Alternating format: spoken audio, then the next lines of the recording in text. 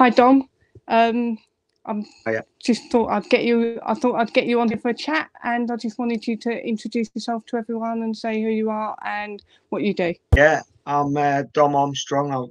I was formerly a councillor for the Green Party in the Northeast. I was the first ever Green Party councillor in the Northeast by about half an hour.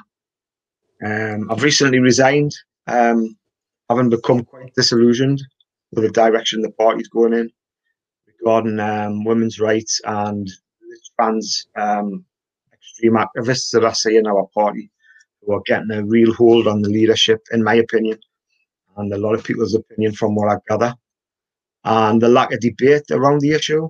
I was going to say I saw your status online, and I did have a little read of it today, and that's what got my attention onto you and who you are actually.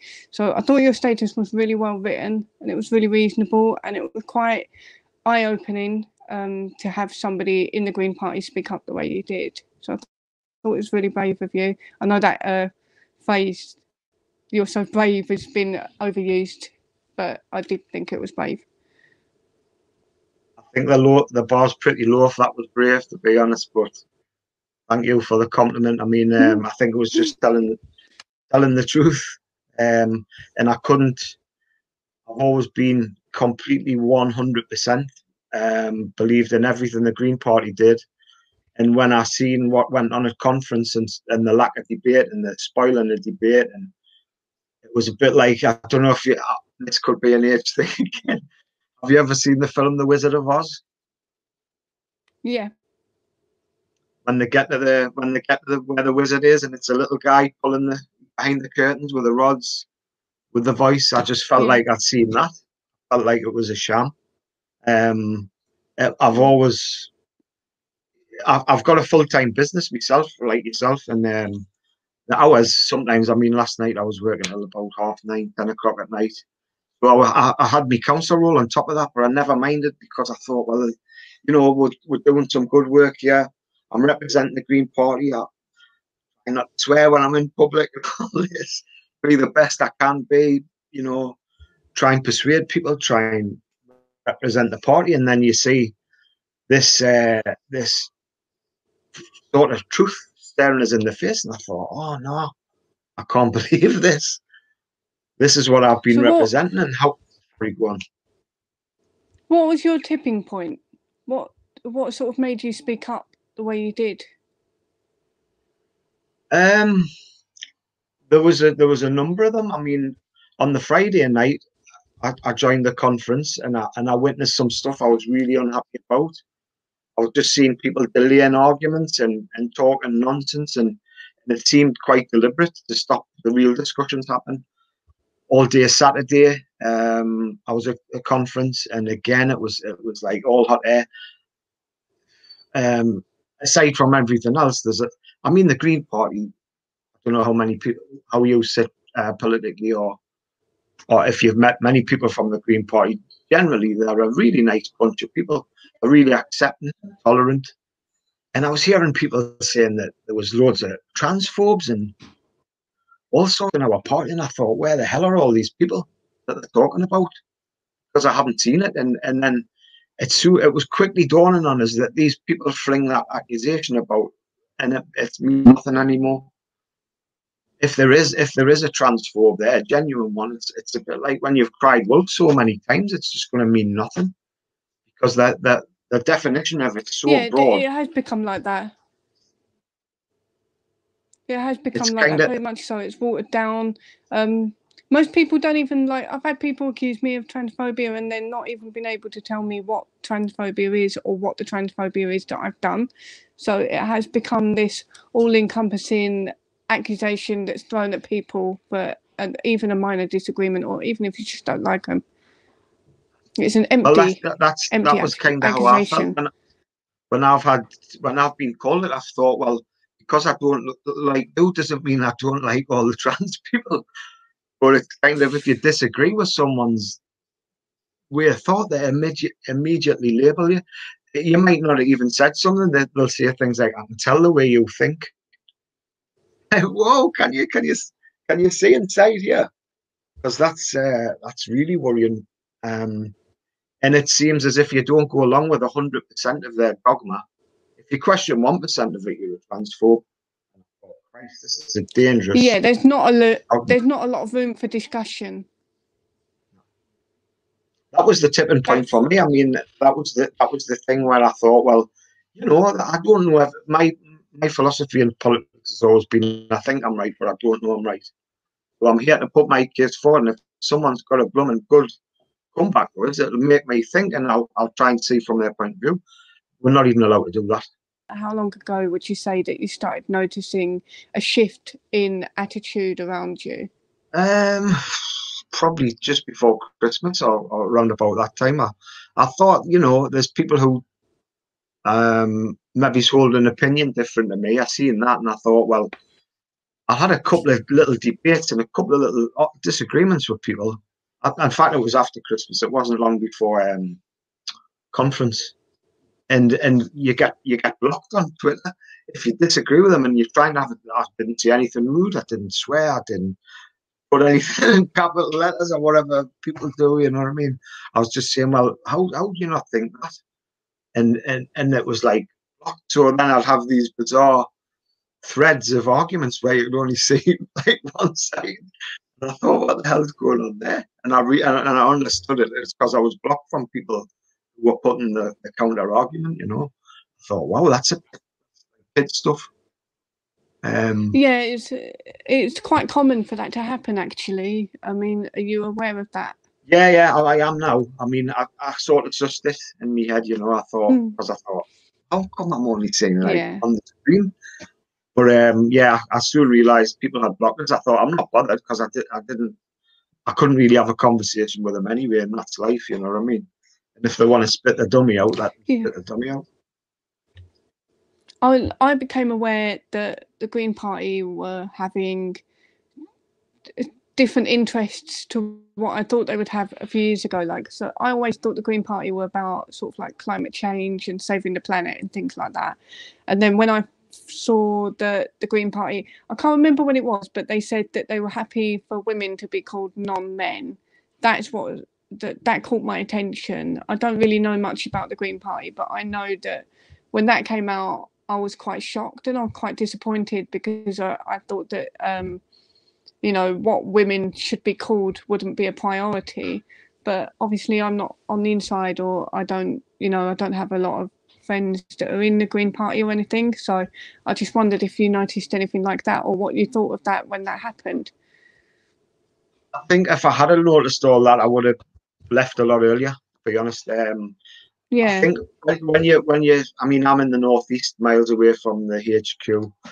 First ever conference I'd been to, I'd never really thought, I don't know if I fit in that well with my political friends. A lot of them are lovely, do you know what I mean? But I'm a working class kid. I like to be with my mates on a weekend and stuff, and I work hard. The thought of sitting talking about all these issues when you kind of do it. So I've kept it. I kind of know what the Green, again, a bit like you, I thought I knew what the Green Party stood for. It's about the environment, fairness, social justice. But I thought I was old enough and clever enough to know what all that meant anyway. I didn't think it was all this shit, to be honest. I just would have. Do you feel like there's been a change in priorities in the Green Party, or do you feel like there's not a change in priorities, but there's a change in people and the attitudes they're bringing to the party? Yeah. I mean, it appears to me that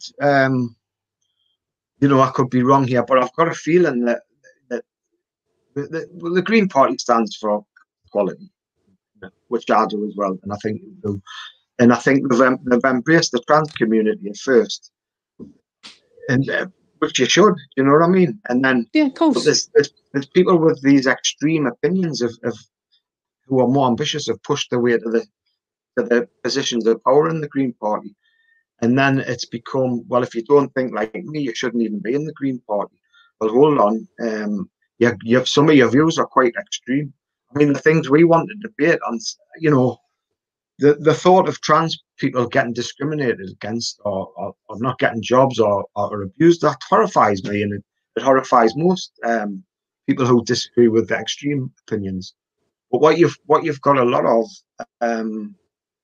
what we were trying to debate, for instance, at the conference, was about trans women in sport, particular combat sport. Trans women going into self-identifying, well, men self-identifying and going into women's, and the damage and effect that has. Puberty blockers to kids without GP intervention and stuff like that. From a company, by the way, that was found to have broken the law 3 years ago on this very issue, and it was just they refused to debate it. Now, my feeling is they've either well, I mean, I seen something yesterday. The Good Law Project, which Caroline Lucas is involved in, being donated to by Gender GP, and you go, oh, for God's sake. So it's no different to the oil industry making donations to the Conservative Party or whatever to deny climate change. You know what I mean?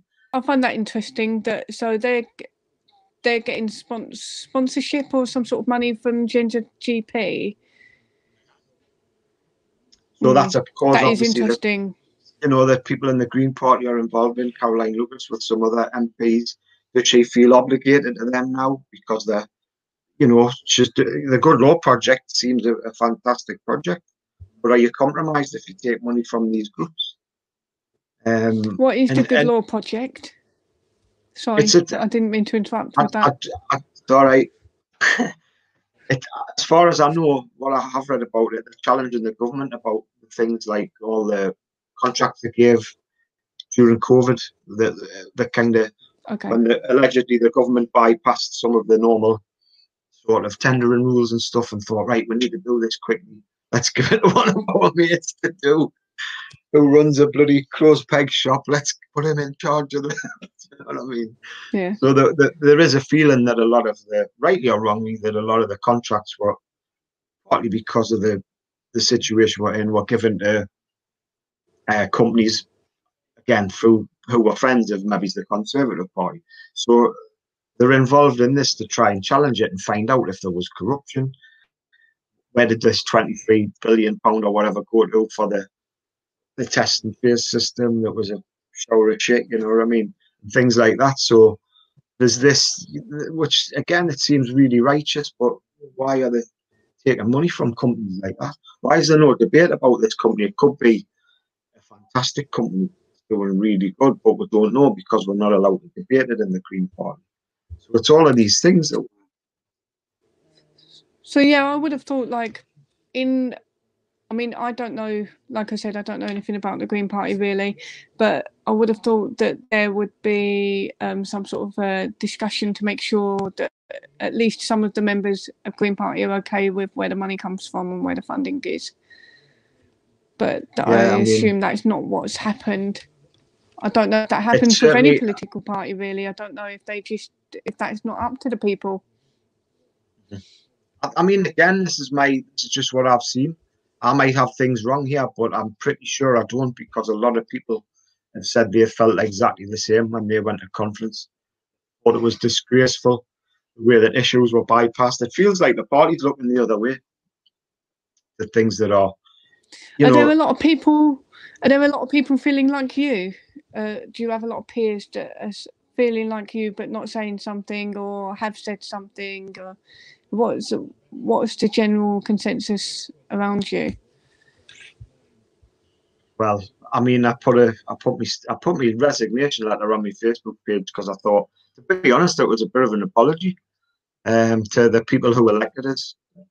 But I also knew when I was putting it out, I thought, I hope it shakes the Green Party up a bit, especially the good people who I know around the country. There's 50,000 members. I bet 40,000 of them haven't got a clue that all this is going on, because they're just out there trying to say climate change and all the rest of it. That they're doing what I was doing, and it's going on without their knowledge. So, but I had 500 odd people up to now contact us and send us messages of support, which I was really touched by. I had three negative ones, all from Green Party members. And I thought, if ever you feel like you need vindicated for your decision, there it is. Do you know what I mean?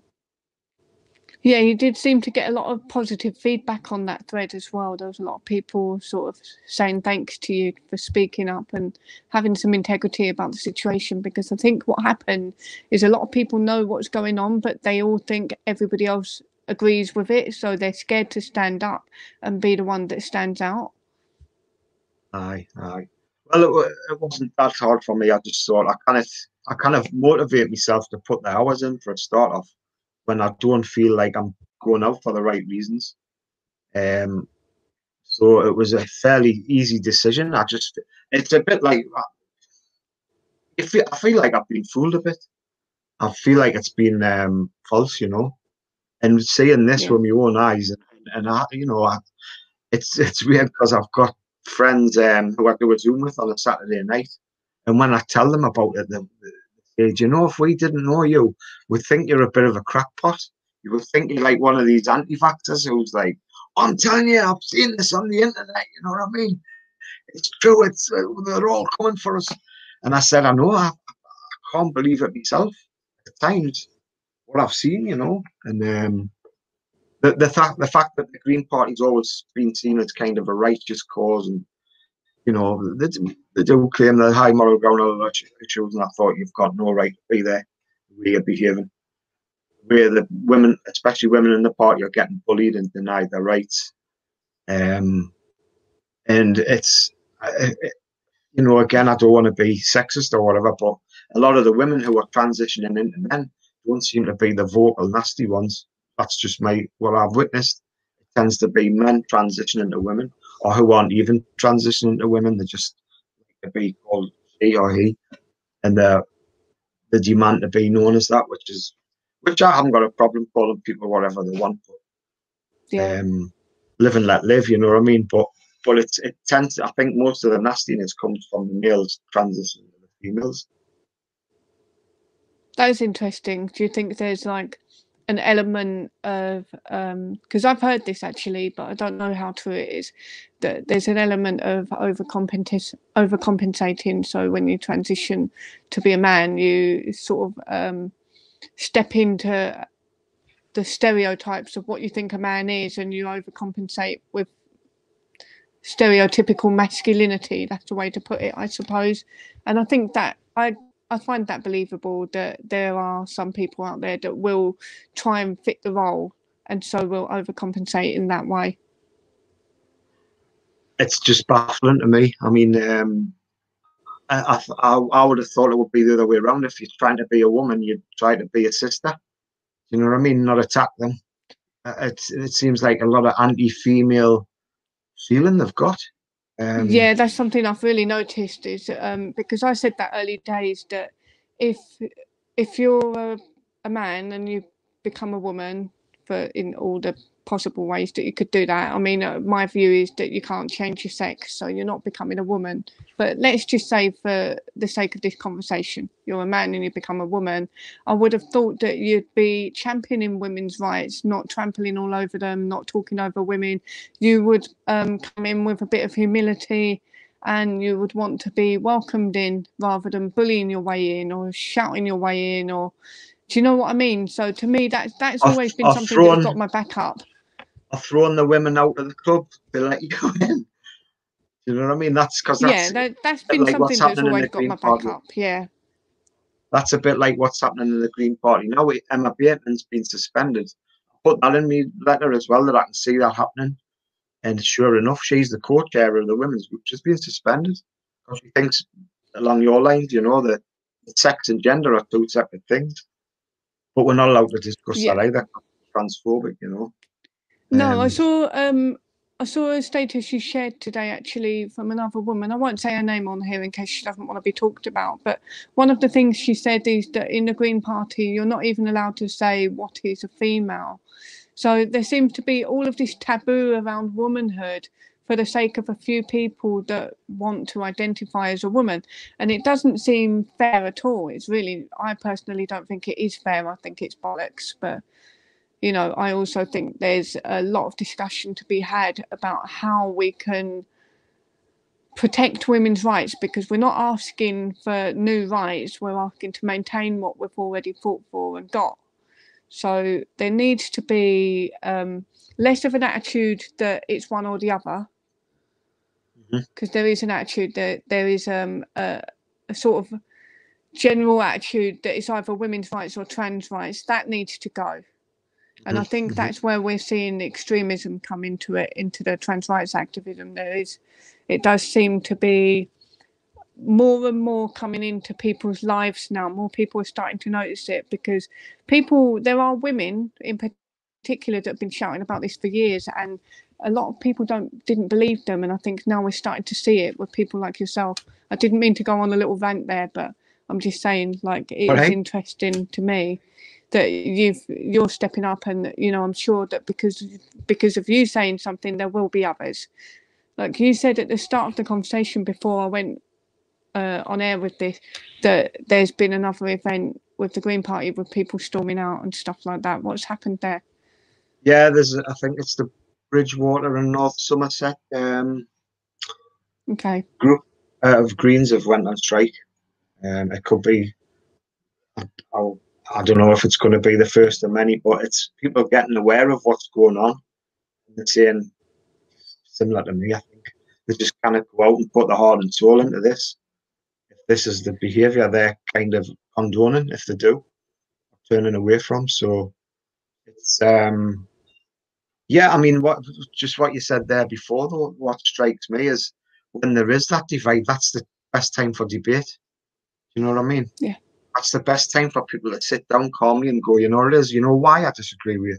Well, you know why this is my opinion and this is why, and then try and find common ground like anything. That's what politics is meant to be. And what strikes me is if you have a group of people like that who won't describe it in their own party, which is a tiny microcosm of the rest of the country, how are you going to debate with the rest of the country? How are you going to, especially opposition? Sorry. Well, but what we're seeing with what's happened with you is a tiny example of what's happening all over the UK. And it's not just in the Green Party. This has happened in the Labour Party. This isn't just happening in political parties. This is happening in schools. It's happening in social groups. It's happening on the internet. It's happening everywhere. I've had teachers get in touch with us saying, look, I'd appreciate it if you kept, but I'm seeing this in the school. This guy got in touch with us. I'm a gay man. I work in a school and I'm seeing it in front of me very eyes, and it's terrifying. If kids are being told that, all these new rules, basically, about how to behave, and, it's terrifying because this kid's going to be told off for being nice to people, or not nice enough, or not having this friend or that friend. And, tolerance, I'm all for being tolerant, but you've got people looking for hate in schools now and interpreting actions as hate. Well, it's different to what I grew up with. You've got to let kids be kids and teach them tolerance, yeah, but you're going to label someone who's 10, 12, 14-year-old as a person who hates because of the way they think as well. It doesn't have to be what the actions, it doesn't have to be a crime or anything. Now, you've got police who are going to people's houses and saying, you've offended someone, we're here to investigate it. Well, what have I done? What law have I broken? Well, you haven't broken a law, but you've offended someone, you've said something, or they think you behave in a way. And this is like 1984 shit, you know what I mean? It's like, it is. It's dystopian, and a lot of people, I mean, I'm lucky enough to be in politics, or unlucky, or whatever, 99% of the population aren't remotely interested. They'll watch it question time on a Thursday night if that doesn't bore them too much. But if the next thing, they'll just see that kid coming in from school and saying, been in the head teacher's office today. Well, what for? Not really sure. You said that most of the population don't care about politics, because I actually have a different perspective. I think that everything has become politicised to a fault, and it's at our own expense, and it's at the expense of each other. But I don't think it's like real politics. And what I mean by that is that, you're someone like you, you've joined the Green Party, you've done a lot of work and a lot of activism for the causes that you believe in real life. Whereas the kind of politicisation we're seeing amongst everybody now, especially younger people, is online politicisation of everything. And it's, in my opinion, it's all virtue signalling, it's all shouting at each other, getting people done for hate speech and things like that to show how good you are. That's not politics. That's not what I think politics is. I don't think that's what it was ever really meant to be about. I could be wrong. Some people might say that is politics, but I don't think it is. I think we're political, but not at the same time. Yeah, I mean, who would want to get involved with politics like that? I mean, thankfully there is still people who want to get involved for what they believe in, but who would for that? Who wants to look for negativity all the time? I mean, it doesn't change it. It doesn't make anything better. All this ruining people's careers for what you thought they said, or doing this, or you know, it doesn't matter how much good you've done. If you've done one bad thing, that's it. You're a bad person. That's you. That's your life defined. You should never be able to work again or feed your kids again or anything. You know what I mean? And I think it's dangerous. It's that level of anger or spite. It seems spiteful to me. Yeah, it's You know, definitely indicative of something gone wrong in our society. And I do think I've been listening to a lot of things online, and I've been doing my own homework on stuff. And so apparently a lot of this ideological capture, I would say, with identity politics and cancel culture comes out of academia in the 90s. So I think it's interesting that we're seeing it now with the people that have, if they've gone to university in the 90s, they're now teaching the kids in university. Does that make sense? So there's a lot of people like me who haven't gone to university, and I've had to do all my homework about this online because it just came out of nowhere and hit me in the face. And I'm sure that's how you feel as well. it's. I'm where I'm from. I'm kind of the lefty in the room. When I go for a pint with my friends, you know what I mean. Here he is, the tree hugger, and I love it. I love it, to be honest. And you know, one of my friends, one of my best friends, calls us Councillor Cock. You know what I mean? Loudly as well, so everyone can hear. Here he is, the kind of keep your feet on the ground. So, but the thing is, when we talk to each other, we're adults and we can back and forward things. I hope they listen to me, and I'll certainly listen to them. And I think a lot of people have said to me, you know, oh, the loony left this, the loony left that.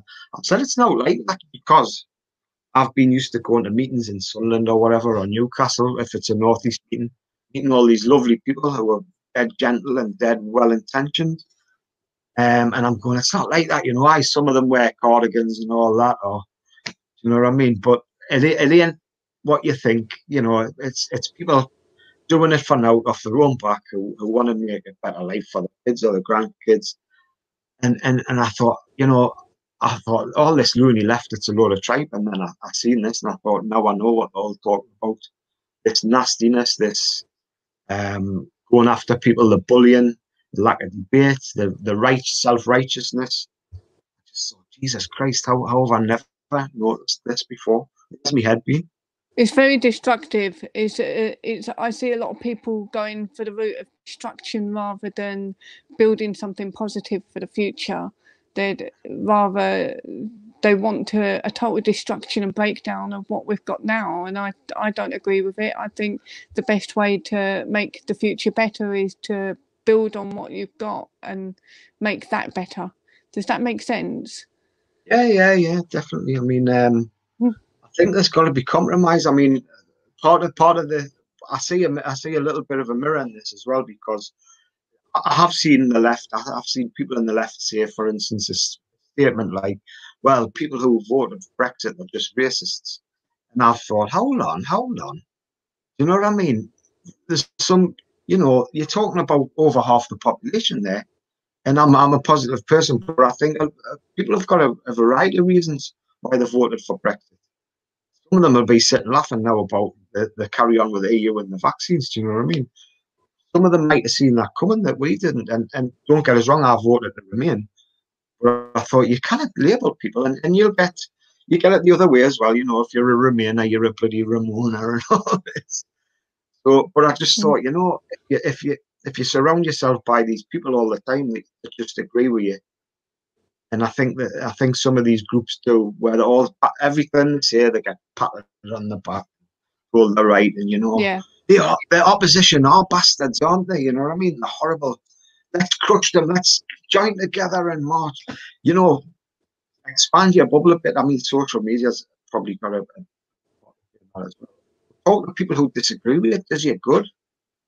You know what I mean? Say a different Yeah, it does perspective. do you good.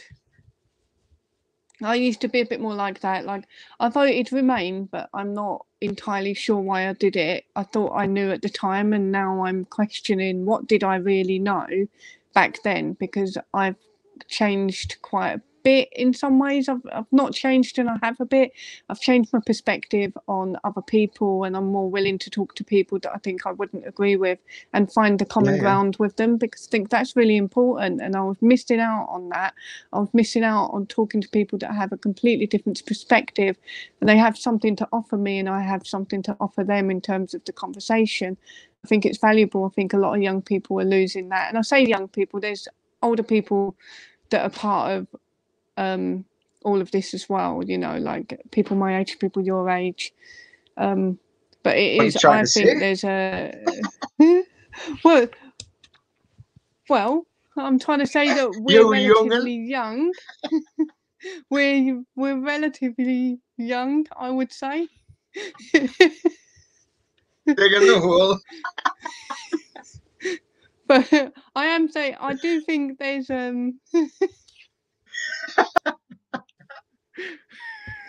No, sorry.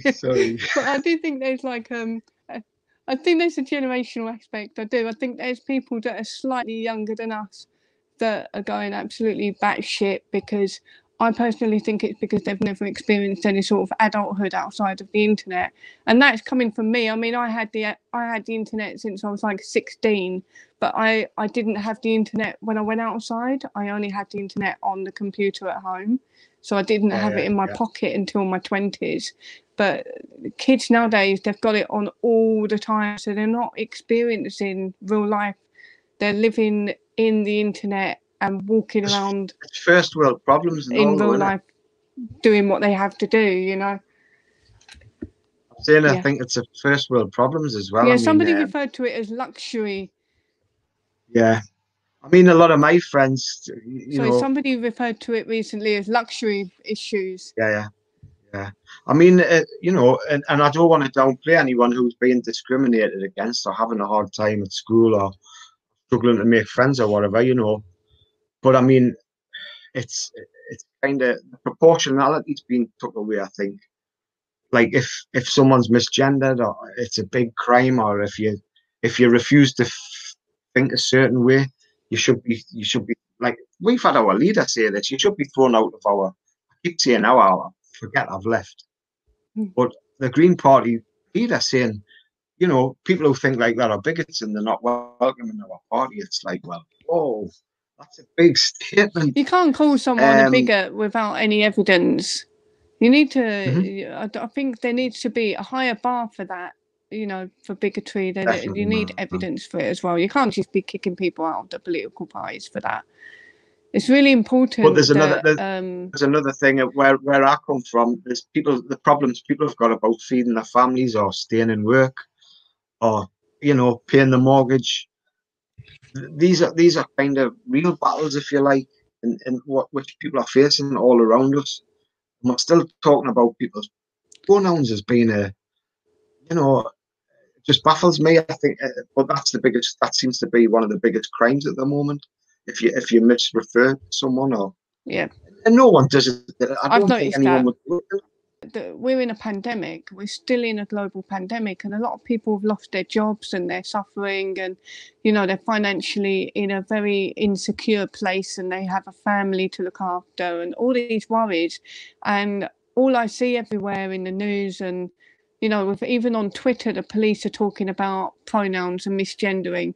And what I worry about is that this will generate resentment for the trans community or for people who have gender dysphoria and may want to, you know, dress differently, look differently, present themselves differently, whatever they want to do as adults. I'm kind of against children doing it, but adults that want to present themselves differently have the right to. And I think we're overemphasizing on certain people's feelings and prioritizing them at a time when we're in a real crisis, real crisis of people losing their homes and their jobs and not being able to feed their families. That's real stuff. It's real stuff that we should be caring about. I mean, and central to what I was scared about, on top of that, was the climate and the emergency, which, you know, a lot of people like me think's coming in we've got 9 years to do as much as we can to negate the bad effects of it, you know. And we're taking my eye off the ball with all this carry on. Yeah, there's a place for social justice and equality. We've got to do that. But it's equality for all. You know, if your equality impinges on someone else, you know, we've got to talk about that, and we've got to find solutions to it. And when you're not allowed to, that's just I'm going around in circles a bit, yeah. But that was really that's fine. You know. So what's your plan next? What's your next step? What are you planning to do? Have an ordinary life, I think. So no more I mean, trying to save the planet or anything. Well, I'm not going to start putting me. I don't mean that in a horrible way. I mean that in a good way. No, I know what you mean. I think I've always got that. Always got that environmental concern. You know what I mean? I might look at other ways to do something about that. Like, I might look at Greenpeace or people like that and see. But if it's full of the same crackerjacks, I'll just be easier to walk away. Like, hopefully, and do stuff. I mean, I'm aware you're in touch with Graham Linehan. Stuff I might look at supporting him in one way or the other. No, he's paid a big price. He has. He's paid an enormous price, and what he's doing for women at the moment is absolutely, it's so incredibly valuable. What he's essentially doing is putting down on video in real time the history of what's happening to women right now. Yeah, really, really good what he's doing. I mean, I'm not doing anything near that with these videos. I'm just chatting to people, but he's really documenting what women are being put through, and that is going to be incredibly valuable in the future. So he's a good person to talk to. You should shoot him a message. Send him get on his Substack. Send him a message. That's what I say. I'll probably put a link to that on this video. He seems like a good bloke. Seems like a good fella. He's really, I mean, really good. I think he gets a lot of abuse and stuff, but all he's doing is holding a mirror up, because the stuff he retweets is what some weird old people put out there, and he's just showing everyone what's happening on news articles that are factually true. Yeah, and it's really difficult to do because not everyone believes it. Like, people treat you like you're a conspiracy theorist or you're lying. So it's a difficult thing for day after day to be putting that out there, and then people say, "Oh, you're obsessed" and things like that. And he's had that, I've had that. Lots of people I know that are talking about this have had all the same accusations. It's very textbook.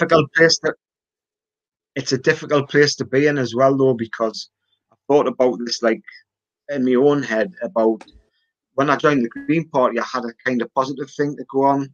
I had this positive ride I was on. You know, when I'm out there sharing a pretty positive message. Look, we can do this, we can do that. It's kind of negative when you're fighting all the time, and it's much harder to do. And your friends will get sick of hearing about it. You know what I mean? You get people giving you abuse on the internet or whatever, from the other side, who you're trying to make accountable or scrutinise.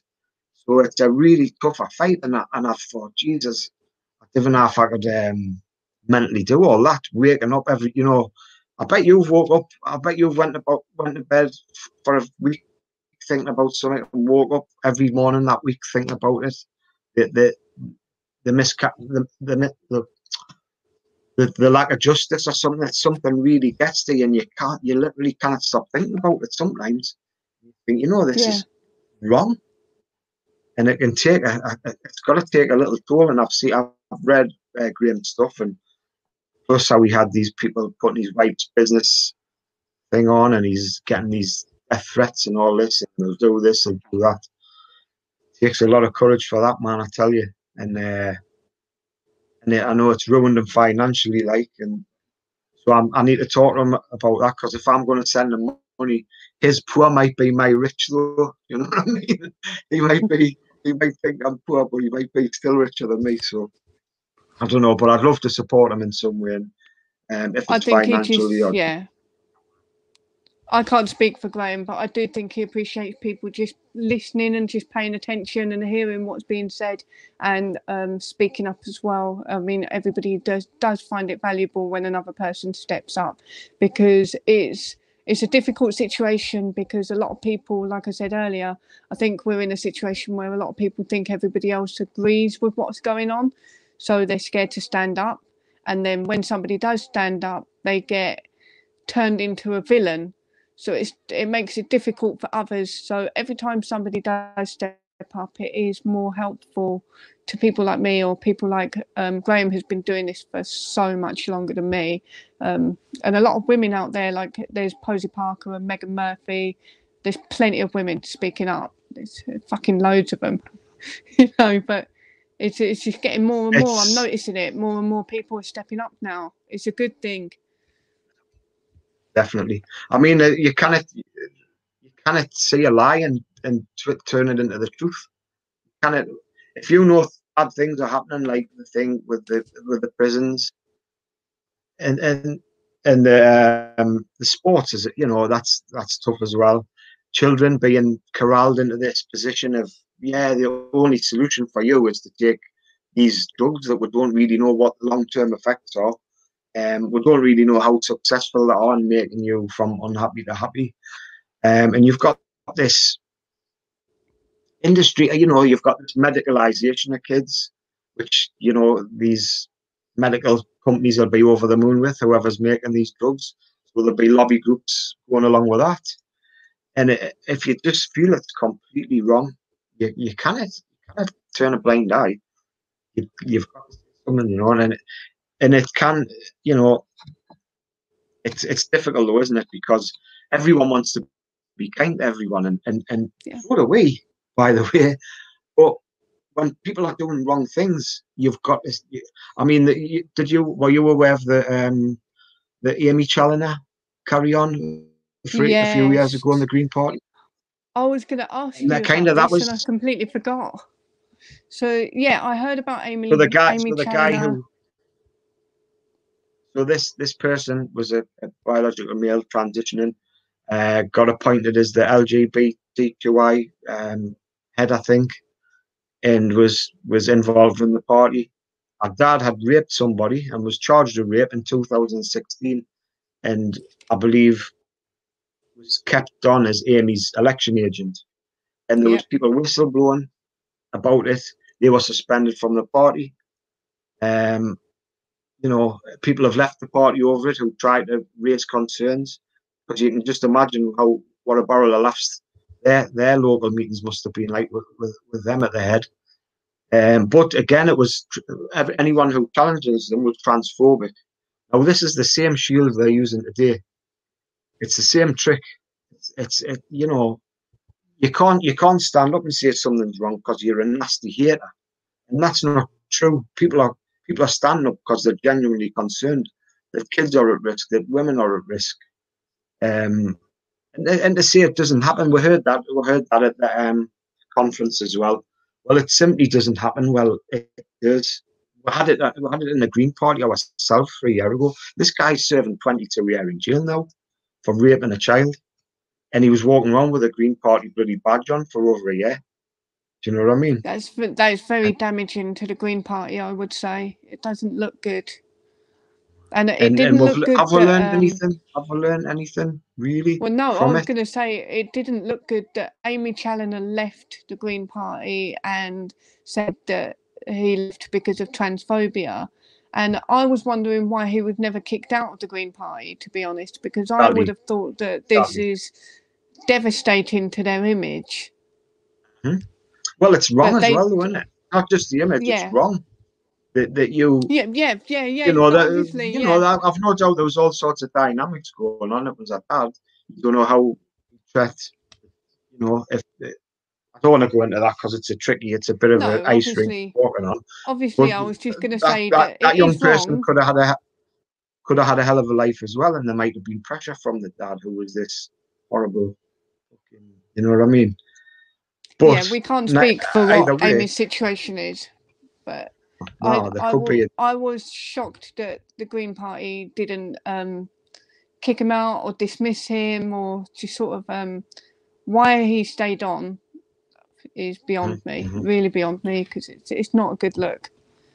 But the point out of all of it is if you've had a situation like that and you're aware that things have went wrong, but there's a tool those people have used called shouting people down and calling them transphobes. That was their defence, and that's how they kept their positions in the Green Party. We're seeing this used, and then we're seeing it used again now constantly, and we're not learning from our mistakes. When we're calling out gender GP, well, we're called transphobes. It's the same shield, it's the same defence mechanism that's being used. And it's like, come on, man. I personally don't think that accusation is going to work for much longer, because I think a lot more people are seeing it for what it is, and once you see it, you can't unsee it. So I don't think that's going to last forever. I really don't. I'm quite an optimist though, so considering I'm still quite optimistic. Yeah, you've got to be, man. You've got to glass half full and all that, eh? Yeah. But otherwise I mean, I think exactly. But I think there's going to be an awareness now. I hope if one thing that resignation that has achieved is it's going to make other people in the Green Party aware of what's going on, and they can get the party back to what it should be, you know. If that means people at the top lose their jobs, or some factions in the party have to find a new political home, let them go and destroy another party. Because I know the Lib Dems are getting it. I know the Labour Party's getting it. It seems to be a left thing where they let things fester for too long instead of confronting them, because they don't like confrontation and they want to be seen to be nice to everybody and all this, you know what I mean? But you can only be nice to nice people. You can't be nice to horrible people. You've got to confront. Well, yeah, I would say, like, I would have agreed with you a little while ago that this is strictly a left thing, but at the same time, we're under a Tory government right now, and I don't see the Conservatives doing anything about this. Yeah. I mean, I think they could do a lot more, and they're not. So. I think it was interesting. Did you see Zach Goldsmith's tweet either yesterday or the day before? I didn't. About the groups that reclaim the streets and the Sisters Uncut. Oh yeah, I heard about that. Yeah. The other night. And they posted a list of all the females that had died in police custody. Some of them were trans women who had raped people. And it's like, is that where your priorities lie now? People who've raped women? Yeah. I mean, what's going on with this? It don't surprise me, because Sisters Uncut, they're known for sort of like blocking women on the internet, not having a discussion.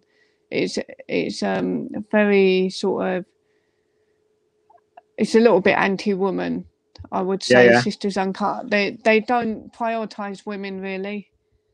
It's a nice way of putting it.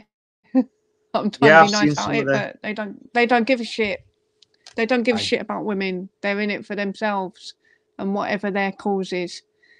That's what I felt as well when I've read about them, and it's kind of you wonder, did these I mean, a bit like Stonewall, did these organizations start with noble cause, and was it just people who spoiled it?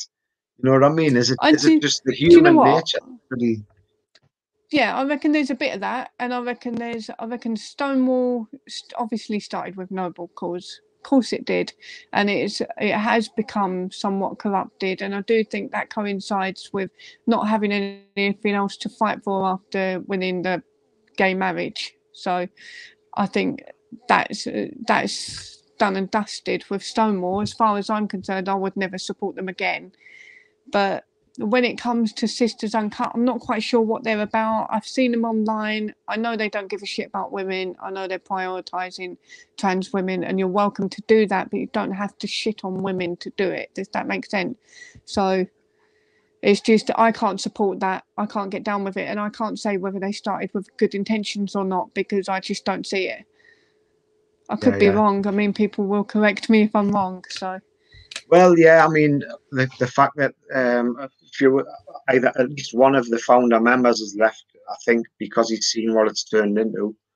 When people go, Stonewall, it's a good organisation that used to do this. I go, well, the Daily Mail highlighted who Stephen Lawrence's killers were 25 years ago. You know what I mean? They used to be what you would see as good. It, things change, and yeah, they it do. seems clear. Well, I mean, we're going to see all this played out. I think in a couple of months with Alison Bailey's case, where she's taken them to court because basically because she set up an alternative. I think it's called the LGBT Alliance, the group Yeah. for gay people who were just tired of the trans debate taking over. So they went, right, we'll set up our own group. Now they've been labelled the hate group and all this. They don't seem to say a lot of hateful stuff, by the way, but they've been labelled this. And she was pursued actively by Stonewall. And she's got all the proof, allegedly. I better say in case. But it's all going to come out in court. And who did they pick on? The beauty of it is a bloody brilliant lawyer.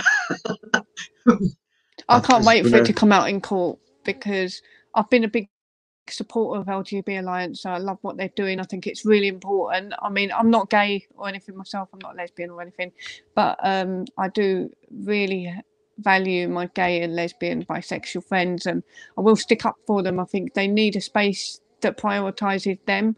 And to be honest, transgender or transsexual doesn't have anything to do with being lesbian, gay, or bi, unless the individuals themselves are lesbian, gay, or bi.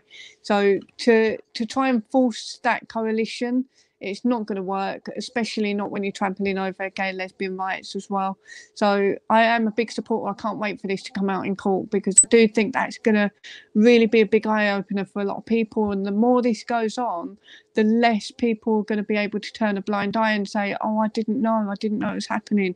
So yeah, the more it happens, the better. I mean, it's I mean, unfortunate that it has to happen this way, but I was talking to someone about it today who was a nurse, and she said, these things always eat each other up. And I went, well, what's it going to take though for if it doesn't if it keeps progressing? We're going to have all these kids in 10 years' time or 15 years' time at court going, look at what happened to me. We're seeing it already in America where these young kids are getting mastectomies and all this when they're 12-year-old and stuff like that, and it's horrific.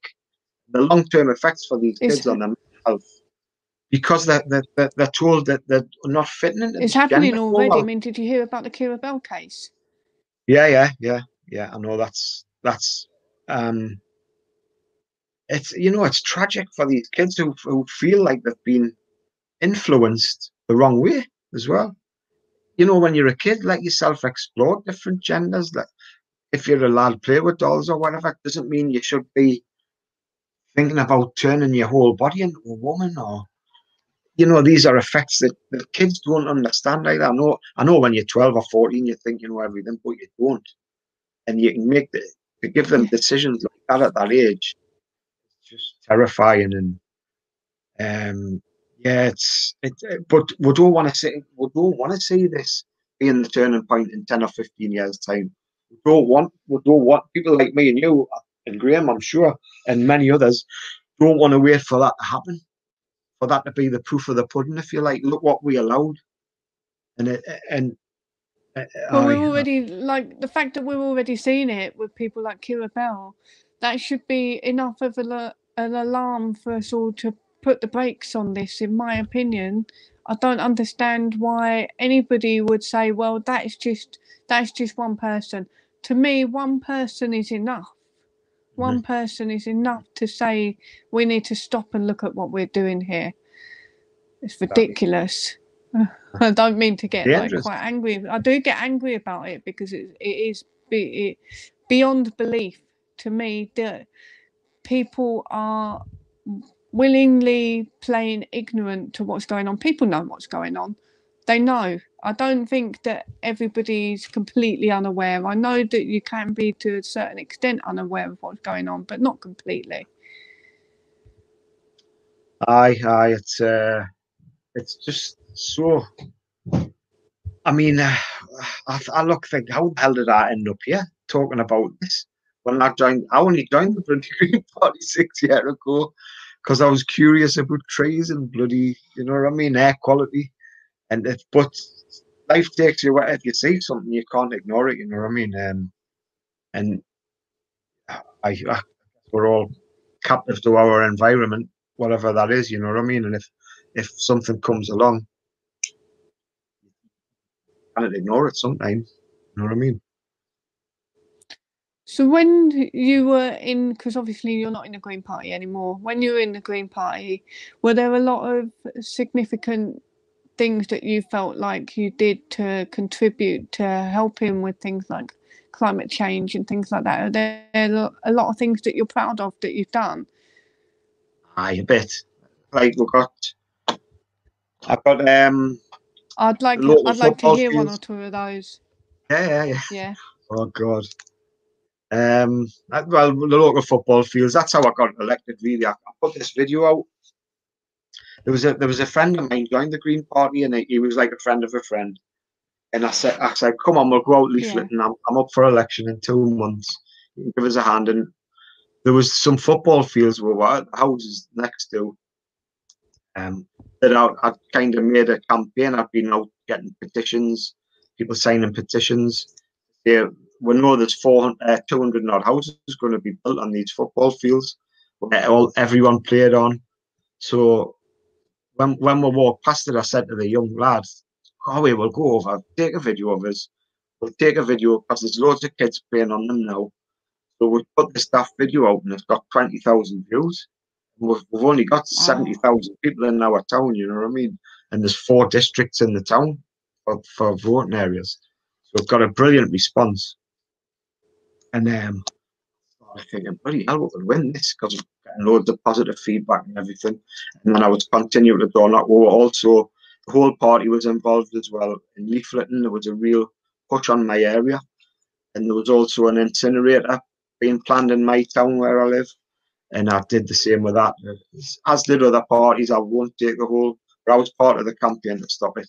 Yeah. It was like that was more of a cross-party project, and they both got stopped within about 2 months of us being elected. So half of us felt like, bloody hell, what am I going to do now? Because on what I said I was going to do if I got on the council, but then we also got things like the climate change emergency declared by the council. But then we also asked them to act on it, what they declared, and started getting them to mention it at the full council meetings.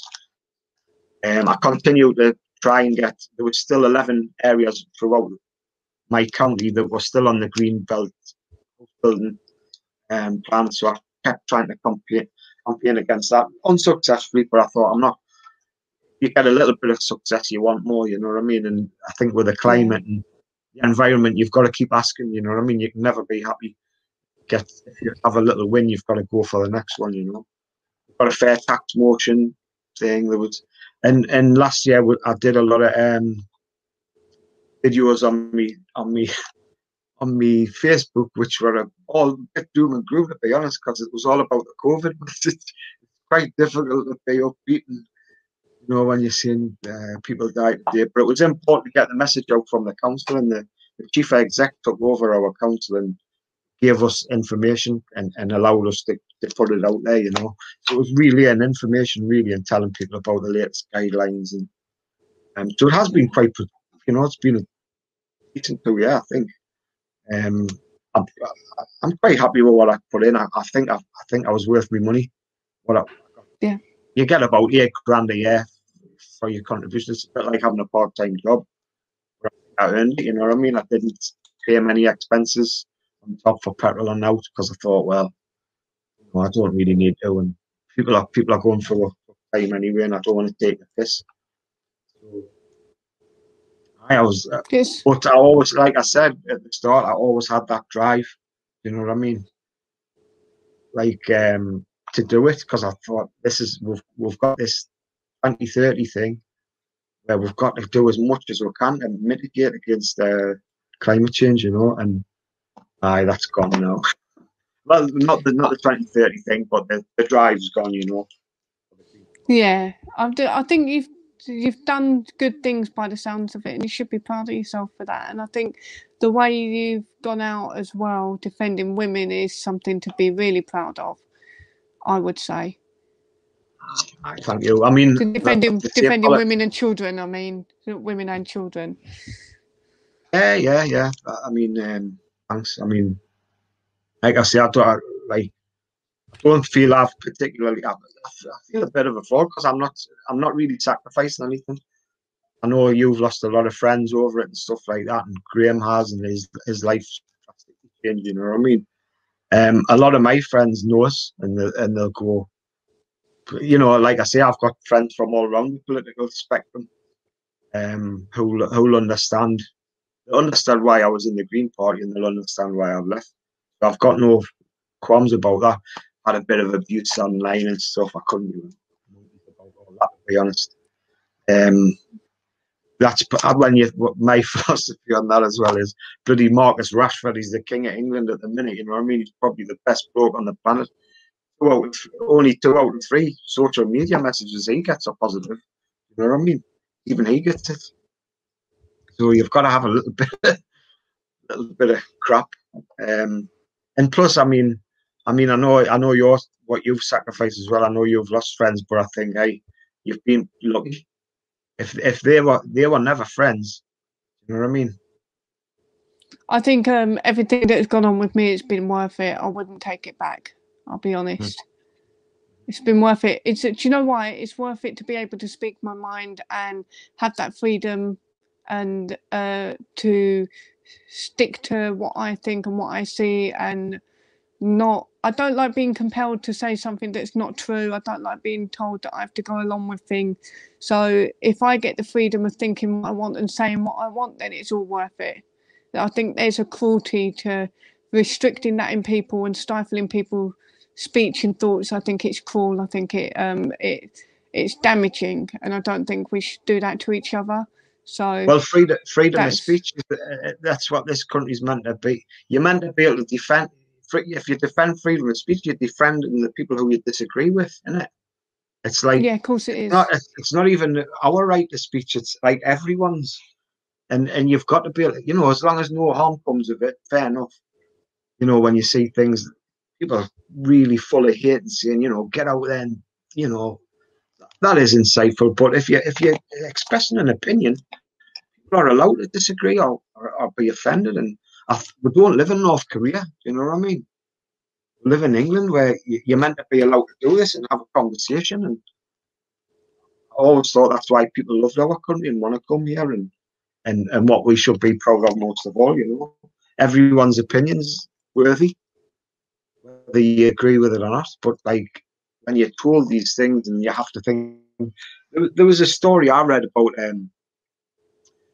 this young trans kid who went to work, and I died, and then but had made a big log about all the things that had happened to them that were bad at work. And one of the things was this: they'd been in the coffee room, and this young lass had come over and said, "Hey, I think you're really brave. You know, you've got that's a lovely dress." Or, you know, words along them lines, being really kind of them. The logged that. It's kind of an example of the transphobia that they suffered. And all I could think of was like, when I read this, I thought, that upsets you. You must be very fickle, not fickle, very delicate. But also, I thought about that young lass is going to get dragged into the office by her boss. She's probably going to end up in tears. She's going to be told she's this, told that. Probably suggest she goes on a course to be able to think right and not be nasty. And I thought, this is people being kind, you know, and this is the way it can be twisted, so everyone's your enemy. It's really infantile as well. Like, I remember being in school, in like infant school or junior school, when there'd always be one kid that's always stirring up shit, right? Like going around winding everyone up, that will always go and cry to the teacher and say so-and-so did this. Yeah, nobody liked that kid. And there's a reason nobody liked that kid. And it feels like everybody's that kid now. Like, all of a sudden, everyone is that kid and they're all grown-ups. So, like, it's just, it's not, do you know what? It's not the most sociable way to be. It's not a good way to connect. Yeah, it's not good. It's not healthy. It's not a good way to connect with each other. It's not a good way to get along. It's not progressive in any manner. And it's not progressive at all.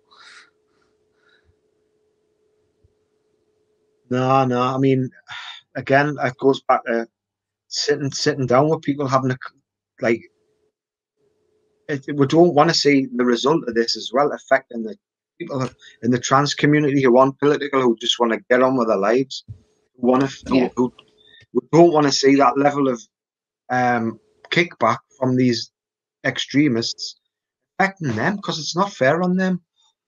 You know what I mean? Yeah, it's a bit like what reminds me of if a Muslim extremist goes into like the Ariana Grande concert, as well as the absolute horror of that, I always think, God, the Muslim community is going to get loads of crap because of this, what they already do.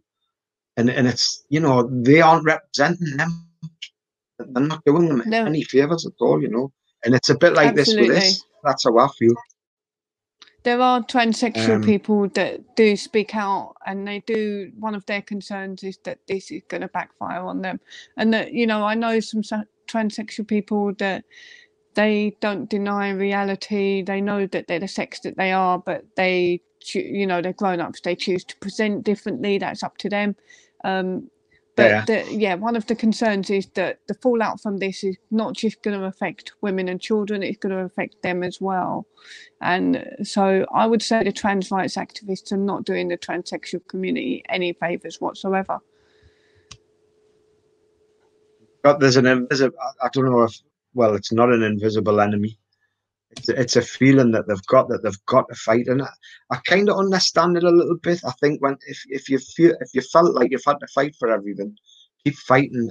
I get that, you know what I mean. But it seems so destructive, and when you know that people are suffering because of it, like you see, like when we're talking about today, women and children in particular, you've got to say, whoa, let's review it. If we've done something, and like anything, if you do anything in life, if you set off on a course, you've got to wonder how you're doing every now and then and reflect. You know what I mean? And there seems very little reflection on the consequences of their actions, and how it's, as long as it's not affecting them badly. You know what I mean? But what about everybody else? That's one of the things that actually makes me not really believe that a lot of these people who claim they've had to fight for everything in their life, I don't necessarily believe that they have, because if you have had such a fight on your hands, you would be a lot more conscientious going forwards about your actions and how that affects others, because you would have been affected. So, but I can't say for sure that's true for everybody, because I can't tar everybody with that brush, you know.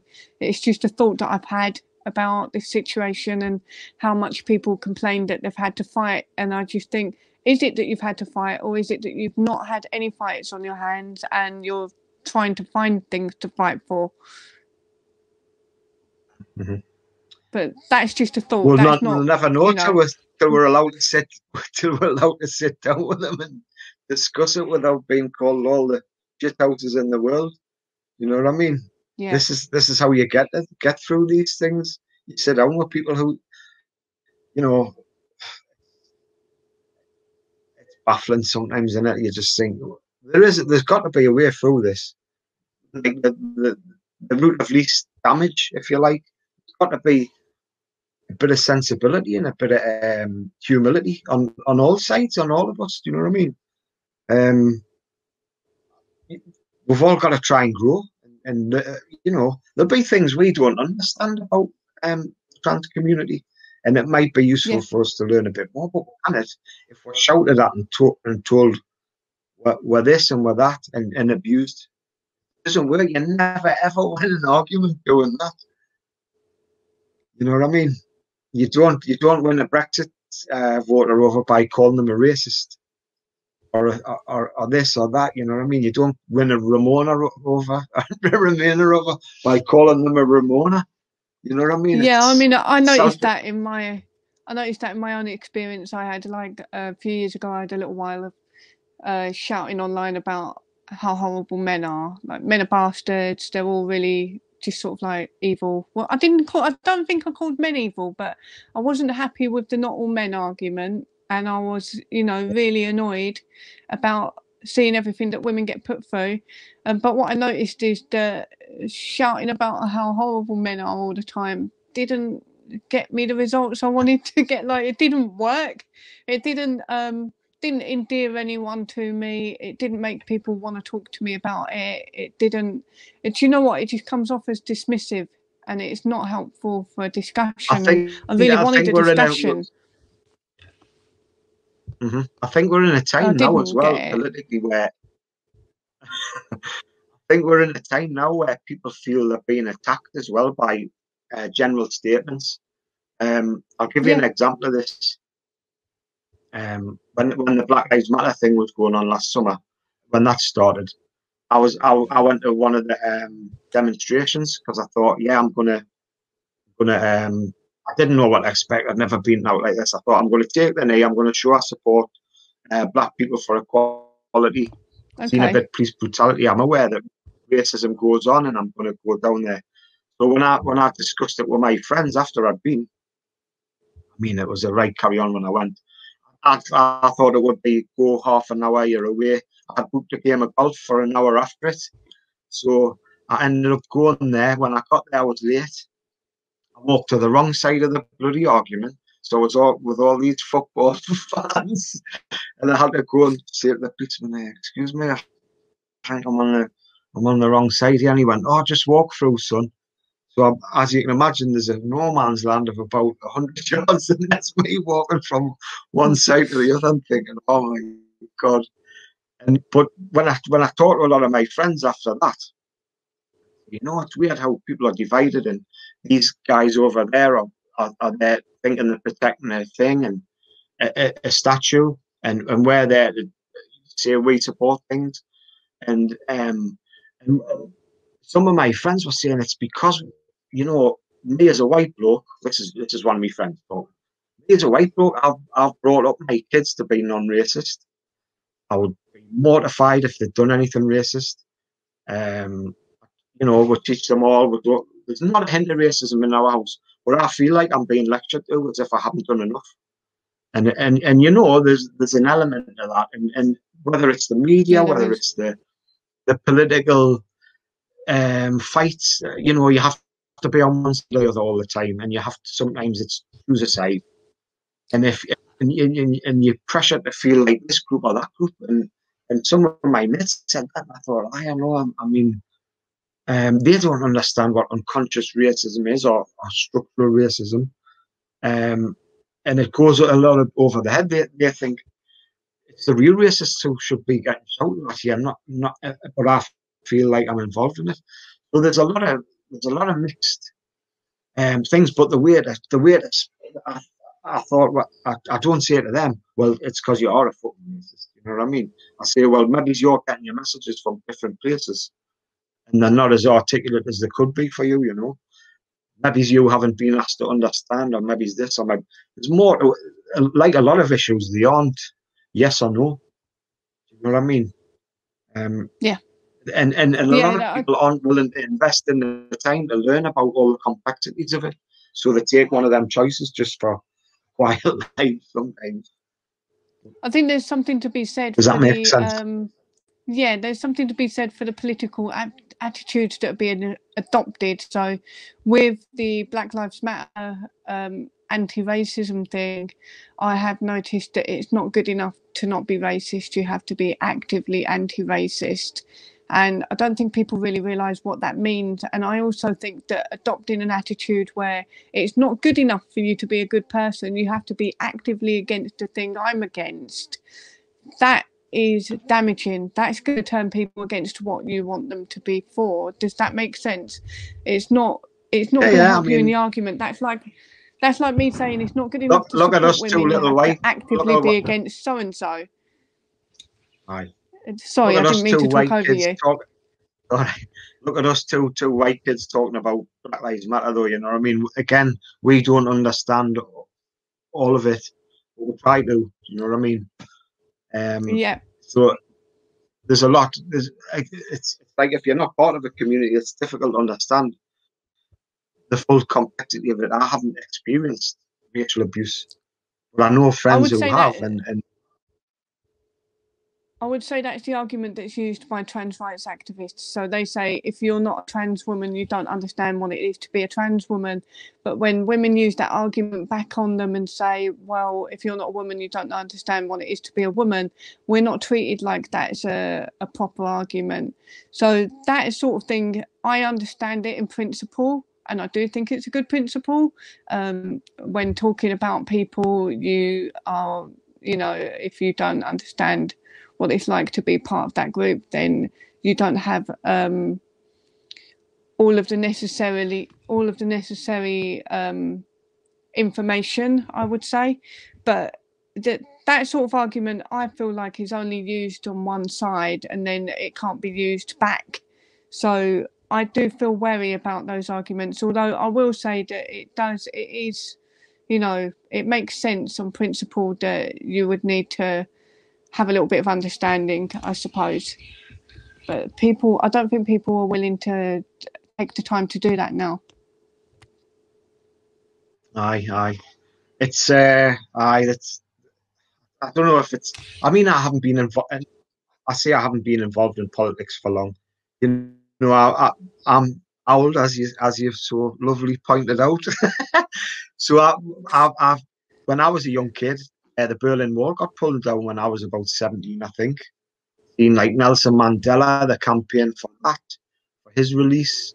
So I was quite aware of politics, and I loved the carry on with the Berlin Wall when that was all took down, and read up about it, and I've always looked at it. But I don't know if it's just a different political time now, or if because I wasn't actively involved in anything back then, I took an interest in it. Same as like Mandela coming out of jail and becoming president of South Africa and everything. It was like these were real moments in history where you had these heroic acts or people, to look at and go, bloody hell, this is amazing. This, but now it seems a lot of it's quite negative, and what have we got to be proud of the last 20 years? What's been momentous apart from all the difficult things where you've had, we've got climate change coming. That's going to be a write-off, isn't it? We've had Brexit, which has divided communities. We've had COVID this year, which has killed people and blocked people's financial health and mental health and everything. So it would be nice if something. I don't even know what I'm trying to say now. It just seems like a bit like this political environment's really fractious and tribal and everything. You know what I mean? And I'll let you put in any time. I think I'm going in there. No, I think that you've got a point there, and I think that people do look back on historical events. I would say younger people are looking back on historical events, and they want their moment as well, and they want their thing. And I think again, it's the same as looking for things to say that you're oppressed about as well, because you're looking for your fight, you're looking for the thing that your generation overcome. And part of me thinks that, you know, we're living through a global pandemic that's unprecedented in our lifetime, and we've got this new vaccine out. This is the thing that we're overcoming, our generation. This is the thing that our lifetime that is going to be marked by. But that is not good enough, or that's not bad enough. I don't know what. You know, that's not, for some reason, that's not the thing we're focusing on. But again, when you talk about, I mean, I remember this time last year, it really felt like the country was coming together a bit. I've seen a lot of it with volunteers and people, you know, delivering free food to old people, and you know, all the neighbours seem to want to help each other out, and my estate and things like that. And it was a real feeling of warmth, but even that's been like eroded a little bit, I think, in the last year. Could be the fatigue and everyone's sick of being cooped up in the house, and you know, everyone started with the best intentions, and it's been bloody hard for most people, you know, if not all people. Yeah. It's, you know, that there's still that ability, isn't there? There's still that ability for people to come together.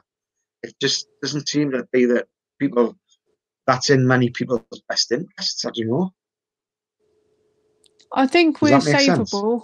Yeah, I think we're savable as a society, and I think I do think you've hit on a point with the fatigue. I think people are feeling fatigued. I think they're feeling worn down, and that's to be expected. We're coming up to what, it's been a year now since the first lockdown, so yeah, I don't blame people for feeling a bit exhausted, maybe even emotionally fatigued. So maybe a lot of people have got their backs up now, and that's where a lot of the division and tribalism coming in twofold. Like, it's strengthened.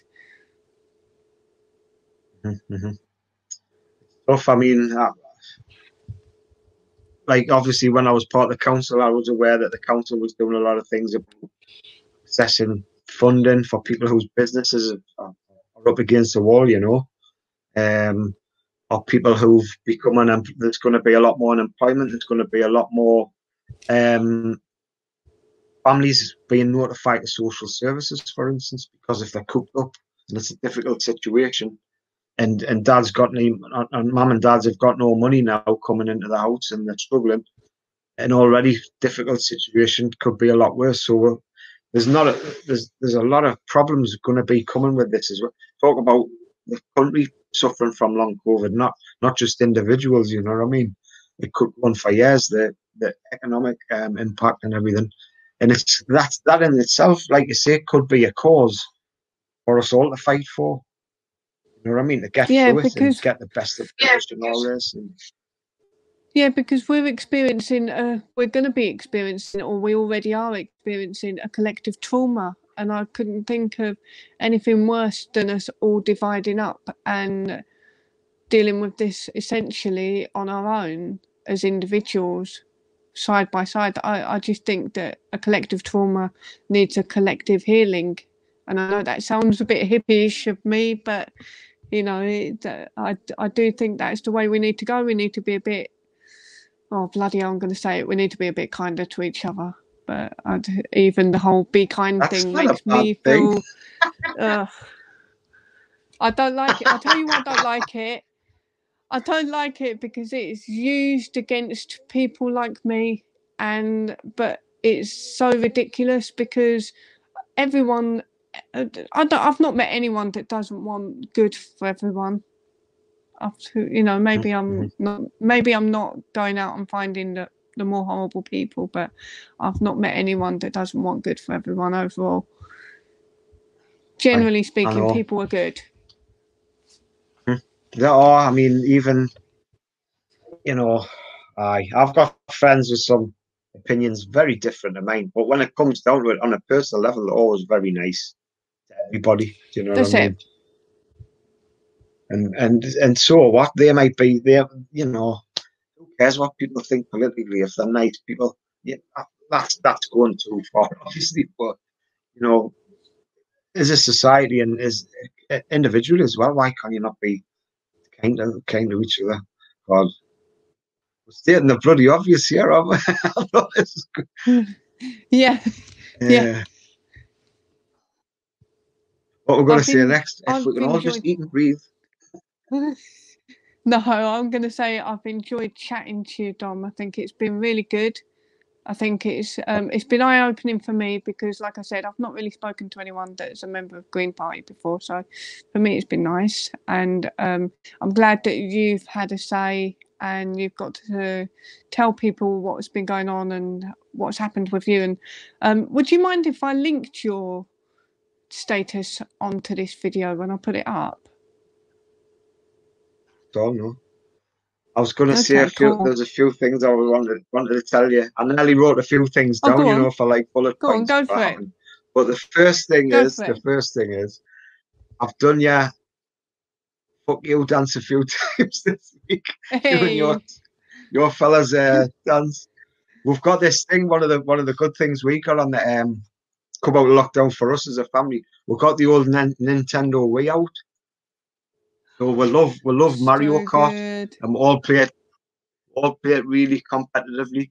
But if I'm ahead, if let's say we've got 12 races and halfway through it, I do the old, the David Brent's, and I start dancing around the living room and that, and it normally means I end up getting beat. But I started doing the your dance now That's so good. from ahead, and it normally backfired.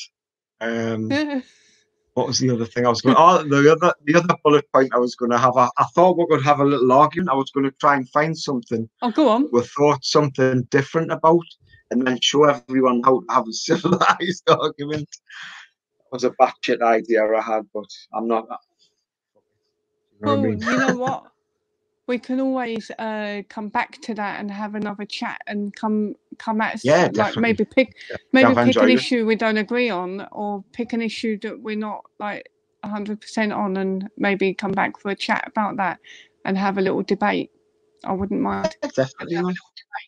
Well, there's bound to be, because we're two humans, aren't we? We're all bloody unique and gonna have different opinions on things. So I think that would be great, actually. Okay, so my only I'll give you like the last thing I'm going to say. The last thing I'm going to say is when I was one of our better Green Party meetings, we used to have these debates, and we had a person when Brexit was coming up. We had one person who said, "Right, I'm going to do a speech on why we should leave the EU," and another person did the speech about why we should stay. And then we had this big debate, and then we're meeting. It was really good, and then we had a couple of things and everything. But the person who did the speech to leave the EU nearly persuaded me to bloody change my vote.